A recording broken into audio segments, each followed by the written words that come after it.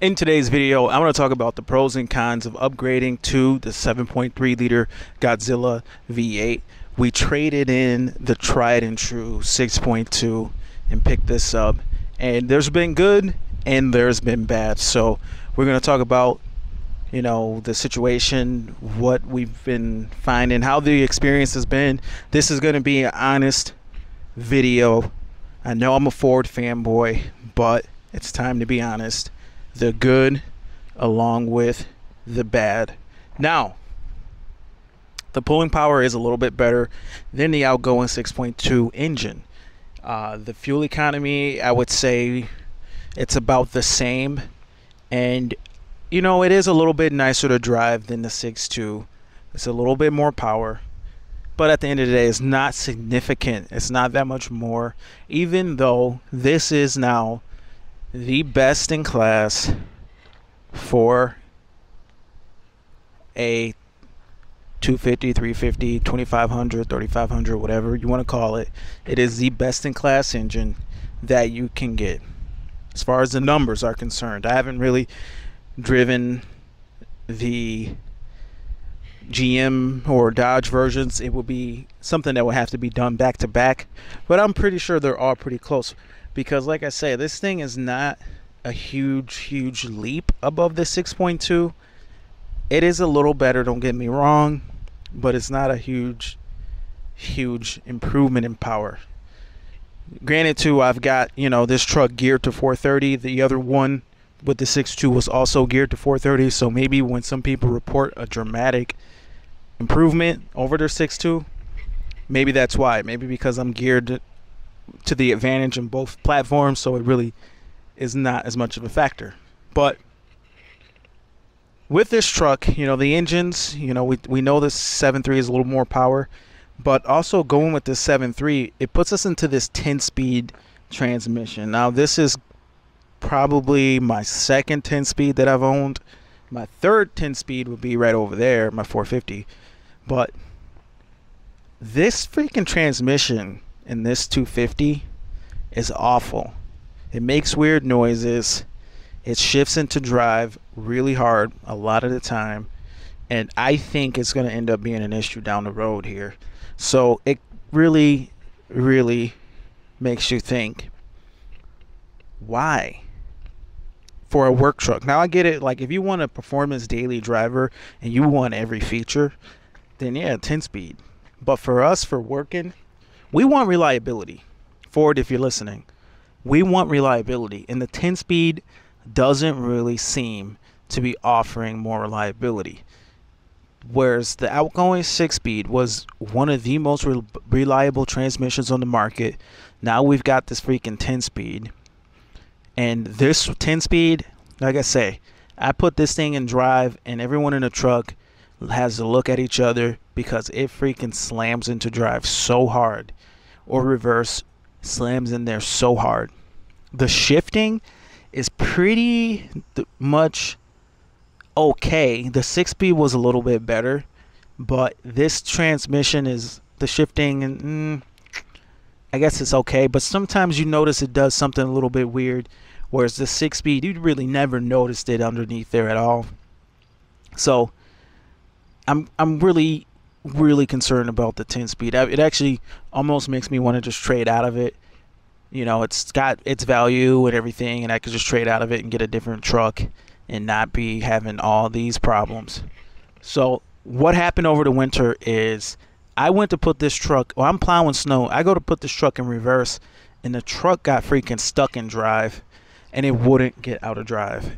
And I got stuck with the freaking blade of snow, pile of snow in front of the blade, stuck on a snowbank, and I just couldn't put the truck in reverse. The shifter would not shift, and it was just a absolute nightmare. I was stuck, and I had to freaking drive it over the snowbank and just plow that out of the way. And then after a while, I just forced it. I just forced it into reverse in order to get it into reverse, and that was that. It stopped doing it, and then later that day, it did it a couple more times, and it's just never done it again. So it's weird. It's not something that I can fix or get fixed, because how do I diagnose or ask a dealership to diagnose something that won't happen unless all those conditions that led to this truck to do that? I've never had this happen with a Ford truck before in the past, but it was just real wet, heavy, nasty snow, and it was something about that day was causing issues because I plowed with it after and it never did it again. But that's just my thought process. Is this 10-speed is just, it's cool and everything, but it really should be an option. And that 6-speed was just for the business guy, for the serious guy. That 6-speed was the transmission of choice. Why do we need 10 speeds for work, 10 gears for work?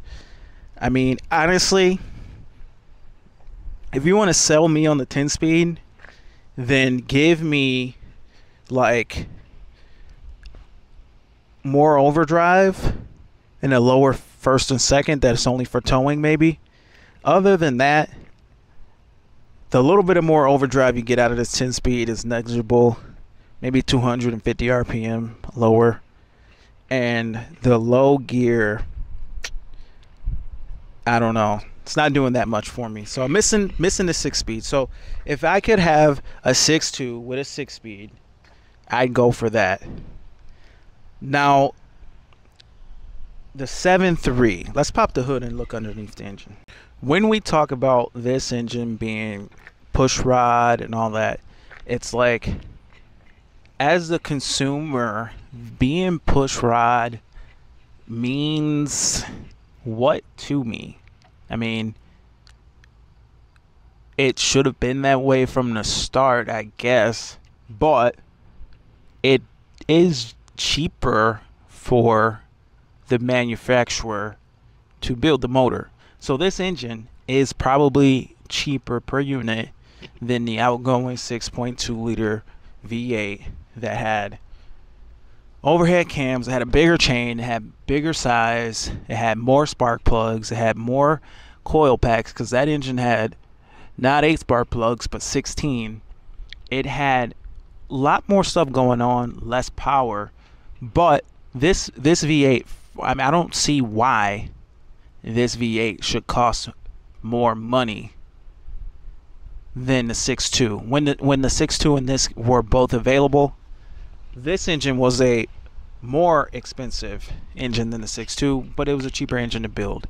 So from the consumer standpoint, the main advantage to this engine is the fact that it's more serviceable because it's a little bit smaller of a package. It's not really even that small of a package, but when you look at this motor, you can get your hands really in there to change out spark plugs or whatever. And you know, that's it, guys. It's more serviceable. Now, 7.3 liters of displacement is interesting to have. This is the largest gasoline engine I've ever owned, and it can tow some weight pretty good. It can handle some abuse pretty good. But the problem with this motor is it has been discovered over the couple of years that it's been out that there are push rod lifter issues where the lifters will delaminate and stuff and come apart. And just like GM with their push rod V8s, we're trying to push too thin of an oil, I think, and we're trying to use this push rod technology where maybe it really wants to have a 40 weight oil or something in it. I don't know if it's the rollers or what, but I think my thought is it's the oil weight. Now, this engine calls for a 5W30, and Ford has been having less issues than GM. And GM, I think they call for like a 5W20 or something thinner. Comment below if you know, but I believe GM was running a push rod engine, similar parts, maybe if not even the same rollers and stuff. They're coming apart, and I think it's because they're running thin oil. Now, that being said, these engines,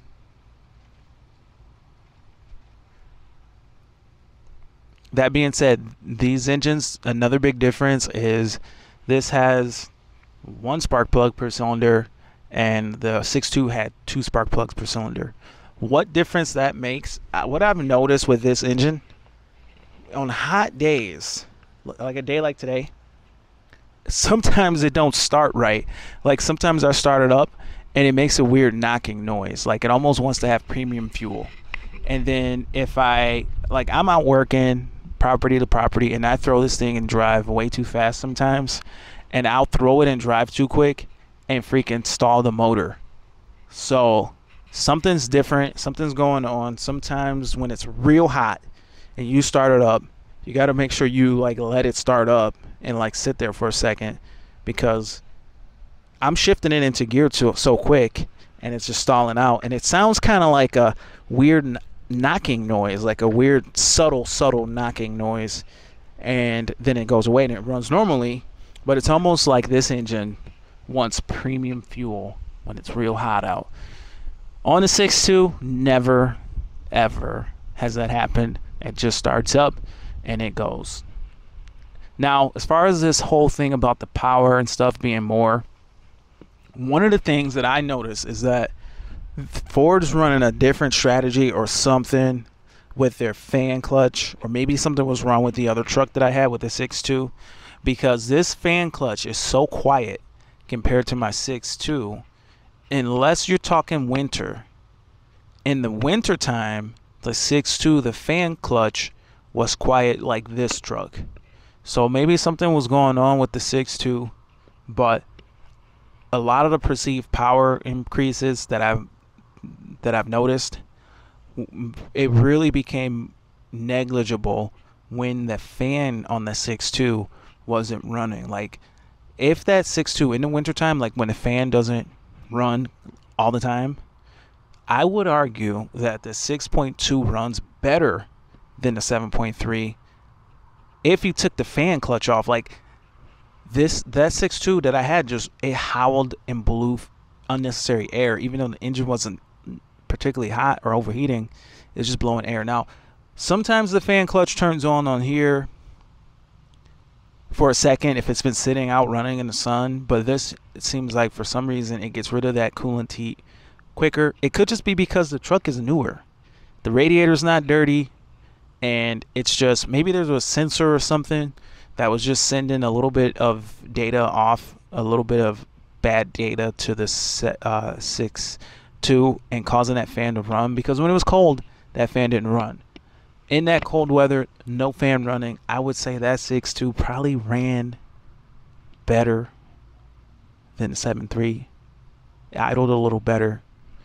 It was a roller cam engine versus a push rod engine. You had 16 spark plugs for whatever that was worth. I don't know. The 6.2 wasn't a bad engine. Now, I would think with them lowering the cost of this engine production, they would roll the savings onto the customer, but I'm not sure if that's what Ford did with this particular truck engine. So that's where I'm at with this. The 7.3, you know, it did what it was intended to do. It came out best in class everything, and that is what it is. That being said, I mean, it's okay. It's just these are heavy duty trucks, and they're not for play. I mean, they're for work. They're serious machines, and I think like a 5-liter engine is probably more fun. The 5-liter Coyote V8 is probably a bit more fun than the 7.3 V8, just from the simple fact that all that stuff that's going on with that 5-liter, direct injection, variable valve timing, twin variable valve timing for that. That engine makes a lot more power per cubic inch. And I think down the road, Ford's going to come out with some stuff on this motor to make more power per cubic inch. I think they've kind of set this motor up, slated this motor to get direct injection. It's been said before. You look at the castings on these heads.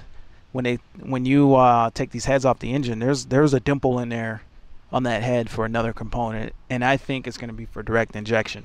If this engine had that dual injection fuel system that Ford's got on many of their trucks, I think it would be a lot better of an engine. So if that ever happens, and when that happens, I'll probably go ahead and grab that version of this truck, because I feel that something needs to be done for this truck to be running a little bit better on regular fuel. And I think that direct injection system will help, because that really lets the engine run better on regular, higher compression ratios inside of the motors that are direct injected, better fuel economy, better idling fuel economy. For example, if you idle a direct injected engine overnight, but let's just say you got a 3,000 watt power inverter in your truck and you lost power, your truck's idling for an extended period of time. A direct injected engine is going to use a lot less fuel because it's not governed by the 14.7 parts air to 1 part fuel that the port injected engines are governed by in order to be running correctly in the lean rich threshold. A direct injected engine, because it draws only air in, potentially, depending on what a dual injected system, because a dual injected system can do multiple different modes and things, but a direct injected system draws only air into the engine. There's no fuel there, no fuel in the intake stroke. So as it's compressing, there's no chance, or a lot less chance, of a knock, because it can time that fuel injection to such a later point in the power stroke, that, or the compression stroke. It can time that in such a lower point in the compression stroke, or later point in the compression stroke, that you're able to resist knock. The engine's able to resist knock, and as that fuel sprays in there into that cylinder, it's just giving everything a much. That's why it's not governed by the 14.7 parts air to 1 part fuel, because it can put just a minimum amount of fuel in there, making for an incredibly efficient idle. For example, if I were to idle my diesel truck overnight, which is, my diesel truck is only direct injected, there's no dual injection on that, it's just diesel fuel direct injected. If I were to idle, I could idle this truck all night long, even throw it in high idle, and it just wouldn't burn any fuel. I mean, it would burn some, but it just wouldn't burn as much as you would think for such a big engine spinning, because of the direct injection, because direct injection can just sip fuel at idle. So I think that's coming down the pipeline, but that's for a whole nother topic. So the main things with this motor or truck that I've noticed overall, the transmission, I feel I got a bad luck of the draw with this trans. I feel that way. The engine, it's okay. I mean, it hasn't been a problem. What I do like, time for some pros here. I love the fact that it's got dual alt, 400 amps, 2 alternators. I like that. Easier to work on, great sounding motor, great power on the motor. Although it's not, nothing crazy yet. Like I said, I think Ford's gonna go ahead and put direct injected once another OEM comes out and beats their starter up. Once there's another OEM, and there's another thing, I hear a weird noise. I started up and I can hear like something in the trans just from the engine running. I hear something clunk, so I don't know what the heck is going on with this. So I think when another OEM comes around and can best Ford with their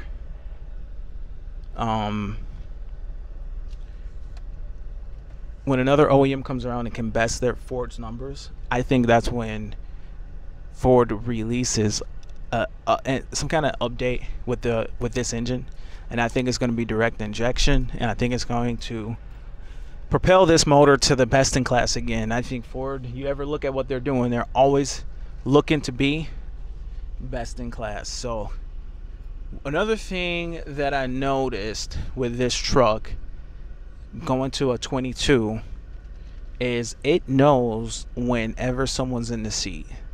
So if I put a backpack with a laptop on this passenger seat and get into the truck, it's gonna warn me, or it's gonna know that someone's sitting there, and it's gonna know to warn me if they unclick their seatbelt, if their seatbelt's not clicked. So somehow they've put a sensor in every one of these seats. I'm not sure about this seat. I really should put this seat here that goes up.